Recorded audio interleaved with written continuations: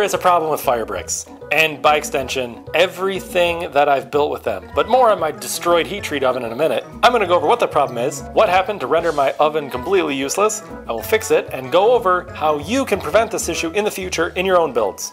First off, what's with fire bricks? Well, they come in light and heavy, these are light ones, but it isn't that simple because there's several grades of each. We don't have time to go into it right now. But a mix of these kind of bricks are used to build all sorts of things. Foundry furnaces, pottery kilns, forges for blacksmiths, crematoriums. Anything that needs to get a couple thousand degrees a lot of the time is probably made using these things. And I built my foundry furnace out of them, but also that heat treat oven, which I've used to heat treat metal, not a lot, firing pottery test tiles. You can melt stuff in it. Soon I want to do wax burnout for investment casting. Seriously, anything.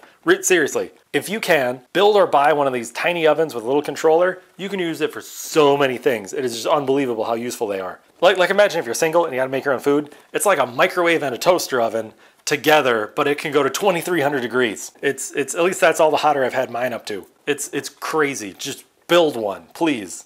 Problem number one, I built this oven from scratch, so it's a bit, it's kind of rickety. Problem number two, these bricks, they're not very tough, and I'm asking them, especially the lid, the bricks for the door on the top, I'm asking them to handle a lot of stress, and they're doing a good job, admirable job, except for problem number three. Problem number three is one I've never heard talked about outside of like some pottery circles. And not the kilns you buy. I'm talking the gigantic ones you have to design and build in place. Like the ones you gotta walk inside to get to your stuff. You know, they have these huge doorways and they fire these things sometimes in well over 2,000 degrees, 2,300 degrees for like a week straight. So we're talking a lot of hours on these things. As an aside, I find people get hooked on like one craft. You know, like they're only a blacksmith or they only do metal casting or something. You got to get out of that habit. Potters, blacksmiths, metal casters, glass blowers, a bunch of other people use things like a box or something that gets super hot to do their craft. Get together, compare notes. It might be enlightening. Who knows? Just food for thought. But anyways, these giant kilns are usually reduction kilns, and you don't want air leaking in, okay? You don't want any air getting in where you don't want it to get in. And you gotta be able to get the door open when you gotta get your stuff out of there, so you can't just seal it up. So what do? Well, they generally take these nice soft bricks, and also the hard ones, and cut them to perfectly fit inside the opening. No gaps. But the problem occurs after like a few firings, and at this point it's spent like 1,000 hours over 2,000 degrees.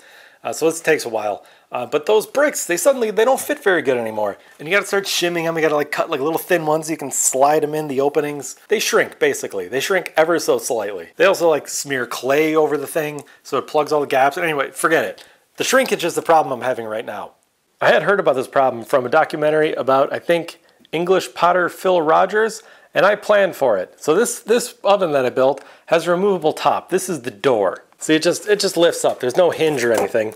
And it's just 8 bricks held together with a band clamp, some angle here for the corners. When they shrink, they're just shrinking a tiny bit. But, you know, over time, it's enough to build up to be a problem. I figured, as that happens, I could just keep it tight and the problem goes away, right? Well, it didn't. The lid just fell in here in the middle. You can see it. And it really didn't matter how tightened I made this thing.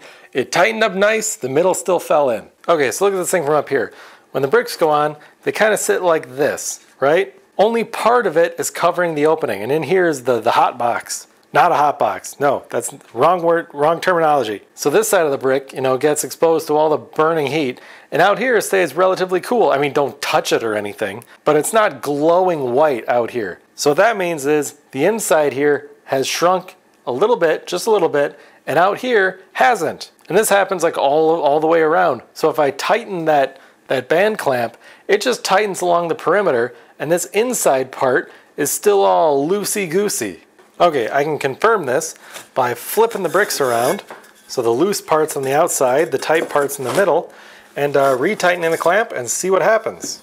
Okay, retighten this band,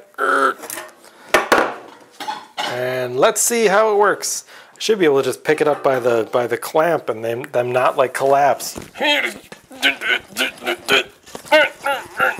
Hey, look at that. It's tight again. Earthquake test. They're not falling down.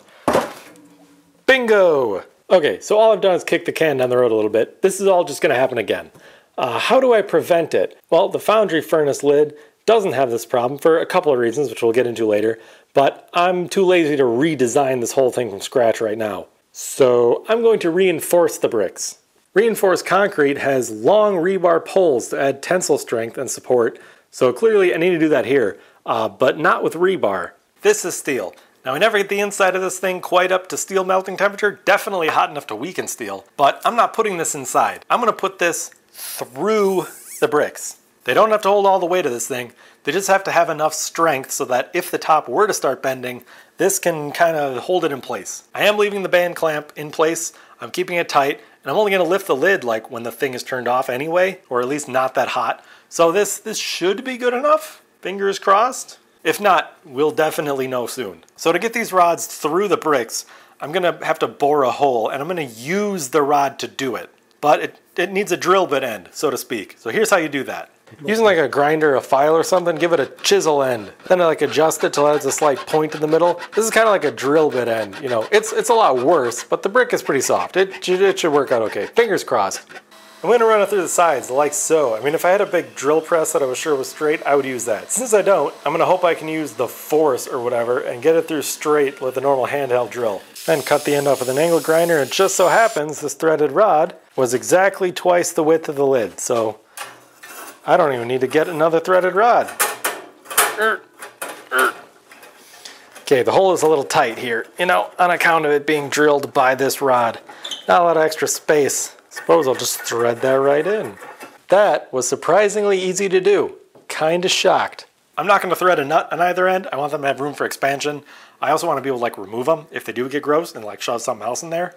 I don't know, maybe I'll get tungsten in the future. But hopefully it's good enough for at least a few heat cycles. So what can you do in the future to prevent needing to do this on yourself? Because like what I just did, let's be honest, it's not ideal. It's a bodge job. But if you're designing it from scratch, take a look at other fire brick structures. The roof on many kilns aren't flat. They're like arched. You know, if those arches, if the bricks in the arch start to shrink, it's just going to lower the arch slightly and they're all going to be tight again. It's brilliance of an arch, you know, and the amount the bricks shrink, it's very tiny, so you're not even going to notice, but the structure will automatically fix itself. It's really cool. There's also like the furnace foundry lid, like this one. So with these ones, it's getting dust in my tea. With this thing, you might think like this metal part is what's holding it together, and it kind of does, and it's got this flange holding them up. But really, the bricks on the inside here, they're shaped like a wedge. So if any of them, and they're like held up on the edges here, so if any of them were to tip, they would tip forward towards each other. And because the top is wedged, I know there's a hole in it, but because the top is wedged, when they move forward, they push together kind of like a Roman arch. Not as well, kind of a screwy version of that, but it's a similar idea. So this, although there's big cracks in it from the lid, you know, heat cycling and shrinking a little bit, it's still holding together. Also, I've been patching it with Satanite, that helps. You know, like, there's a reason those Roman buildings have been standing up so long, and it's not the aliens who didn't build them. It's because the design is just smart. Romans were pretty smart when it came to building stuff. So, like, if that band clamp, like, squeezed in on all the edges, and not just the corners, it would probably be similar to this. But they don't, because I didn't engineer it very well, to be honest. Another method you can do, just make the lid, like, seal it all up. Put the door on the front. Like a lot of the ovens you buy, the fronts open up. It's never a problem. They also tend to be a little smaller. One thing you can do, you can actually get these bricks in larger pieces. You can get a full like 1.5 by 1.5 square of it. They just cut it this shape because it sells better. You know, they can move a lot of them. But if you call them up on the phone, you can get a single piece, as big as you want. Why didn't I just do that? Huh.